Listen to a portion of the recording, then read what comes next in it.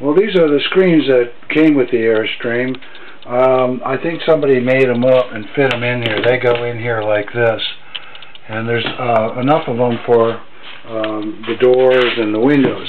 The only problem is I saw that there was a groove here, and that groove is where you put the cord that holds the screen in place. So what I did was I went ahead instead. Oops, let me go over here and get this screen. What I did was I went and I had metal screen in the shed, so I went ahead and got this metal screen out, and I went ahead and used the rubber cord. It's over here. Mount that cord, it pulls that screen nice and tight. Boom, just like a banjo. So I fit it as close as I could using the old screen as a template. Then I put the piece was about this big after I made it, and it sort of lodged it up in here, and then I made a groove with my roller tool first.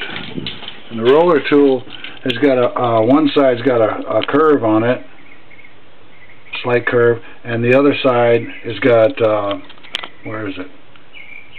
There it is. It has no curve in it. So what you do is you push it into the holes first. You can use nylon screen if you want to. It goes a lot easier. And then after you do that, you take the cord and you push the cord in and roll it in there until it's nice and snug.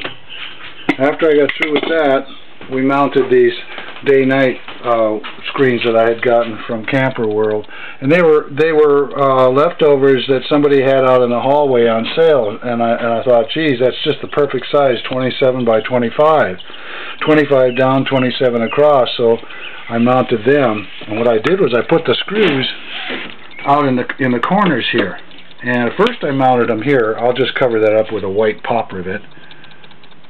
But first I mounted them there, but the part kept coming out here, way out. When I mounted them into the inside, now it works real good. So I'm real happy with those. Fits real nice. Looks real good too in here.